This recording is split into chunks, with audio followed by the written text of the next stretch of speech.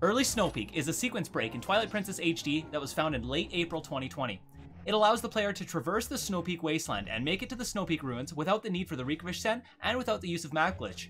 This, with some other routing changes, lowered the any percent category by roughly 6 to 8 minutes.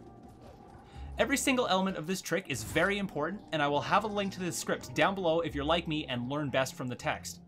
This is an in-depth tutorial, and if you know exactly what you're looking for, the timestamps are in the description.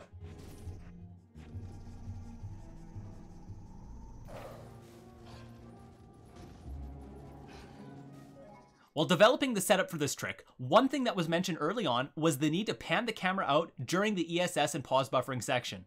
This results in needing to hold the control stick down, the B button, and the plus button all at the same time. I have been using what I've dubbed the bowling ball grip, ring finger on the C stick, middle finger on the B button, and pointer finger on the plus. I switched from my normal grip to the modified grip during the midnight transformation.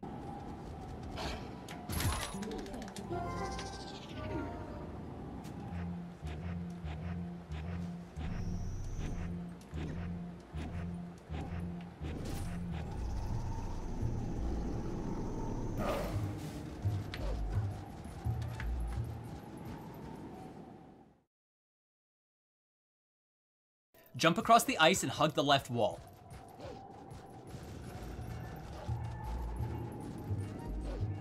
Run to the corner where the magic happens. I use an L target A as Wolf to get up on the shelf. Make sure to clear the midna text before you attempt the trick. There are some random voids that can happen on the run up, just make sure to practice this a few times too.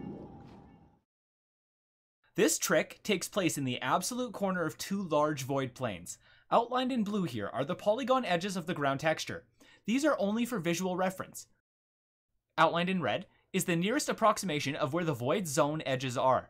You want to avoid these at all costs, as voiding is your biggest time loss. It is easy enough to reset positioning, but it really sucks to have to run back across the map.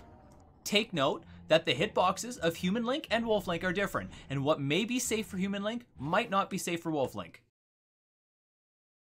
Positioning for this trick is extremely important. Not only are you surrounded by void zones, but in order to pick up the Wolfos hitbox with the midna charge, you have to be close enough to the wall. I L target, then use my control stick to pan the camera until it's lined up. Un-L target and nudge the control stick ESS forward to align Link with the camera. This is faster than using C up and checking each time.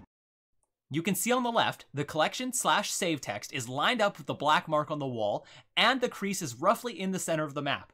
This angle is for consistent foot positioning and has no effect on the trick itself, as your camera angle changes when you pull your claw shot out. Line Link's sheath up with the leftmost dot of the bowling ball spots.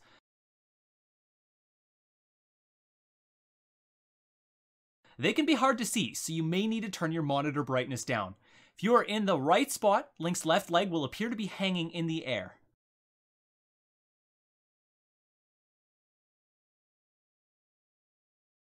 Hitting the Wolfos with the claw properly is the secret sauce to getting this trick to work.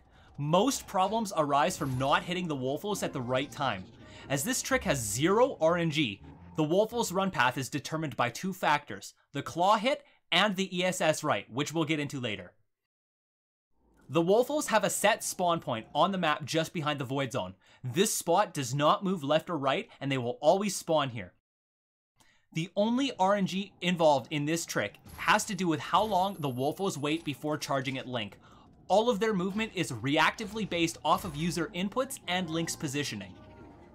You want to hit the Wolfos just after the apex of its jump on the way down. Too early and you won't be able to get the midna charge target. Too late and the Wolfos won't run up the shelf. Wait until the Wolfos charge at Link. If two are coming at the same time, hit the further back one. Make sure that only one Wolfos is involved because the other will screw up the entire trick. The goal of the ESS turn is to face Link away from the direction we want the Wolfos to go. As soon as the claw hits the Wolfos, tap A to exit first person view and immediately call Midna to transform, and mash A through her text. If you don't, the camera will pan down and the text will ruin the setup. After transforming, pause and hold ESS right.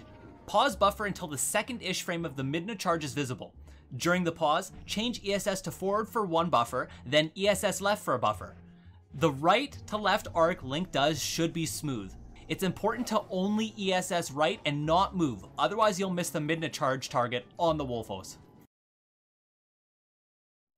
After the ESS left, hold full left, making sure to stay low enough near the ledge to not void.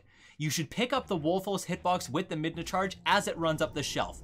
This is very timing sensitive as the Midna charge is grabbing the outermost edge of the Wolfos hitbox. Once targeted and confirmed the Wolfos is heading up the shelf, take a step directly right. This prevents Link from bonking on the ledge or super jumping into the void zone on top of the shelf. Congrats, you've done Early Snowpeak.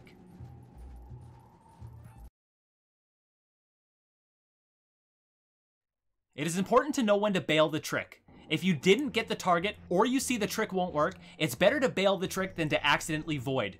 Simply walk backwards as Wolf Link until he slides off the ledge. This will break the Midna target and allow you to reset without voiding. If the Wolfos aren't spawning where they should be, pan the camera around the map. You should see them spawn down below.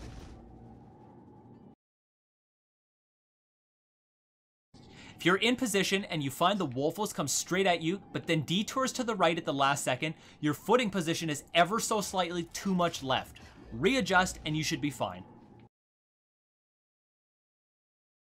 If you're in the correct position and the Wolfos falls off the shelf or jumps down, you hit it with the Clawshot too late in its arc.